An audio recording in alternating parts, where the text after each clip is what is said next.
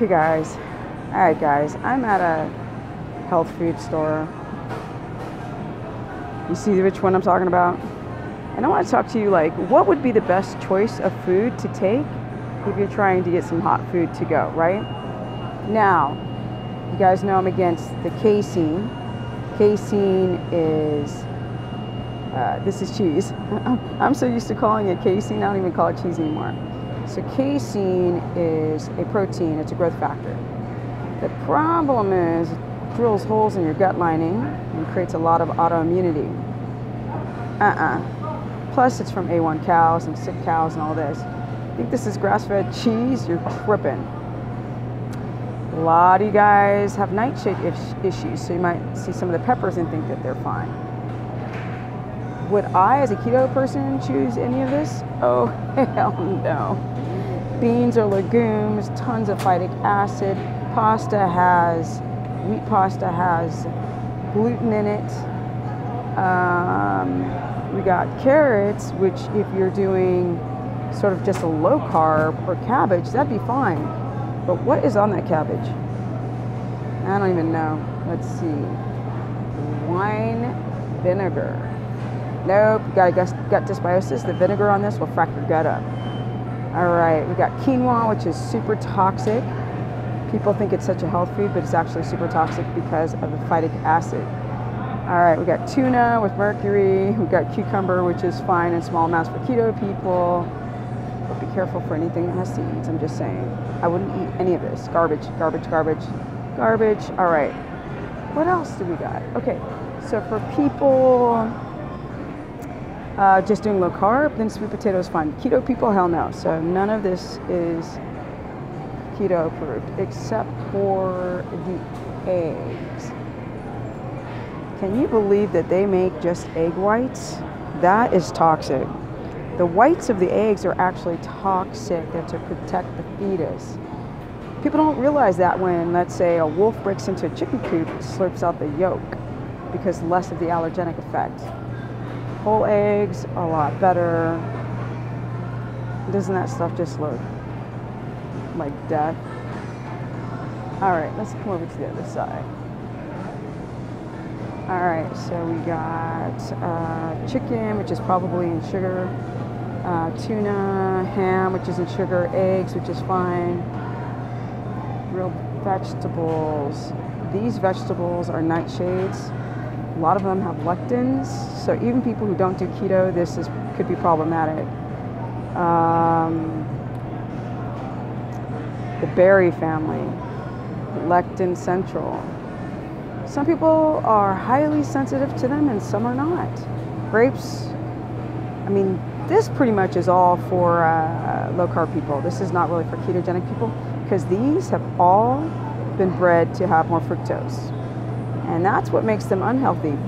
Beyond the carotenoids and antioxidants and flavonoids and all the deep color that can give you the antioxidant benefit, the fructose cancels out the benefits of it in large amounts. Yeah. So let's see here. Look right here, it says allergen alert. That's very interesting. At least they're talking about allergens. Wow, I'm shocked. Good. Let's take us over to our organic salad bar. Quinoa, again, is a highly toxic grain for many reasons.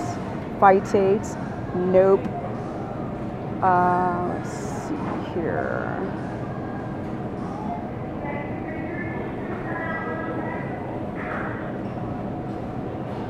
This? I don't even know. Celery, great.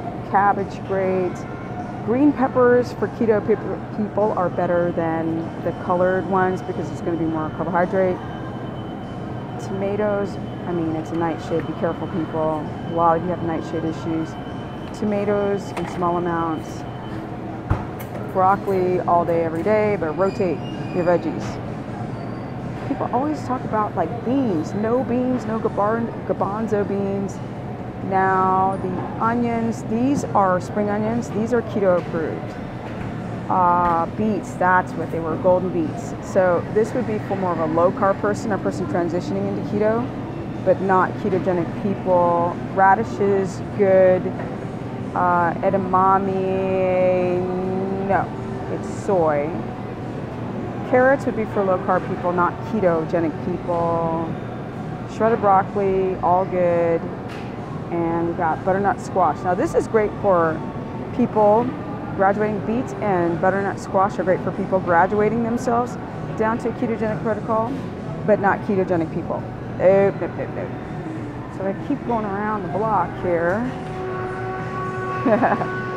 Okay, let's see here. Hey guys! Okay, so we got greens.